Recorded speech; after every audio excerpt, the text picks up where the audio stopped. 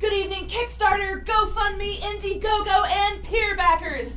This is Sandy Shades from the Society for the Preservation of Comedy, and we are live from the border of North and South Korea, the most dangerous demilitarized zone in the world. These could be the words of my next video. If you, the internet, decide to fund what could be not only the greatest civilian diplomatic mission of our time, but the funniest joke ever told, waka waka. That's right. As we have recently learned, Kim Jong-un, Supreme Leader of the Democratic People's Republic of Korea, has no sense of humor. At all. Even for a guy raised in a brutal dictatorship, he seriously needs to lighten up. If you're watching this, I want you to understand that being the object of ridicule is not just a sign of ridicule, but also fame. You have reached cultural relevance, dear leader. There is literally no one else in the whole world that can make this joke work.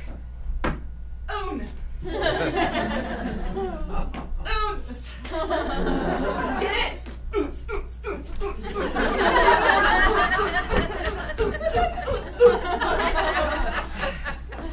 So I recently discovered that Kim Jong-un went to college in Switzerland in the 90s. That was during the heyday of Ace Ventura, Pet Detective, and Austin Powers' International Man of Mystery. And I got to thinking, and I mean to create a joke so amazing, an act of physical comedy so hilarious that Kim Jong-un himself will have no choice but to laugh. And to do that, I need about $12 million. Because I'm going to build, in the demilitarized zone, the biggest Rube Goldberg machine the world has ever seen.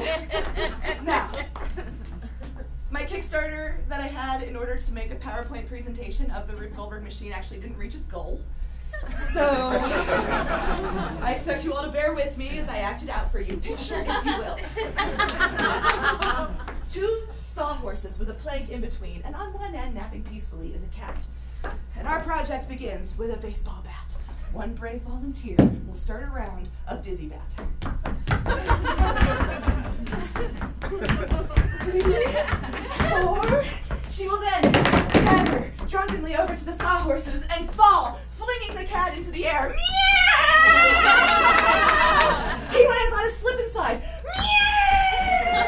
And shoots right into the chicken coop, which opens up the lever, which opens the door, and the chicken, for reasons that are never exactly explained, goes running right across the road. Over to a bowl of corn, in which has been hidden the remote control to a Roomba ridden by a Shih Tzu. The chicken pecks the corn, and the Roomba's off, and the Shih Tzu's barely hanging on, and he goes flying towards the pool, and finally is flung off.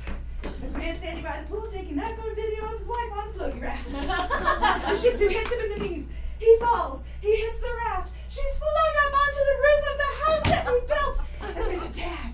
He's dressed as a Santa. He does the obvious thing when that happens, which is fall down the chimney. And he comes out, and he's all covered in soot. And we're having ourselves a blackface minstrel show, people. Jazz hands! That's not really funny. You know, that's never funny.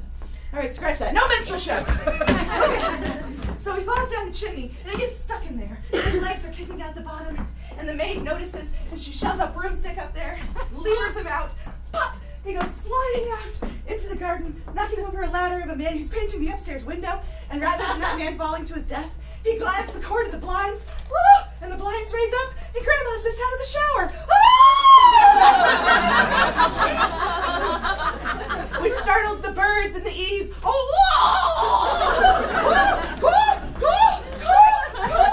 Which awakens a troop of trained squirrels who race down the rope course until they find the one rope covered in suet. Which, when it breaks, it drops a sandbag onto a lever, which flips up a magnifying glass, which, using the power of the sun, ignites a candle that's under a rope that's tethering a camel. And the camel does what the camel is always longed to do, which is headbutt his handler right in the nards. And so he staggers over to the horse trough and falls, startling the horse, who rears up and puts his butt right on the hot wood stove. And then he's off galloping across the field,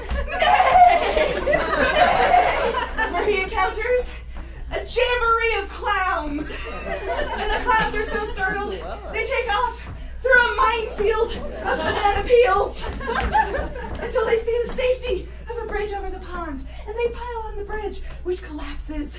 And the splashes fill the buckets, which act as counterweights, which turn on all of the industrial fans that are set up in front of the refreshment table of cream pies that we have in front of the bleachers.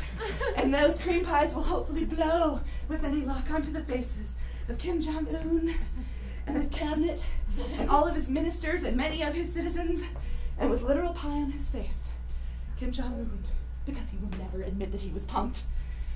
And within the safety of this completely unlikely series of events that could not possibly have been pre-planned, Kim Jong-un will have no choice but to laugh. And laugh and laugh. And when dear leader laughs, all of North Korea must follow. And that, internet, is how world peace is made. So far I have a bat.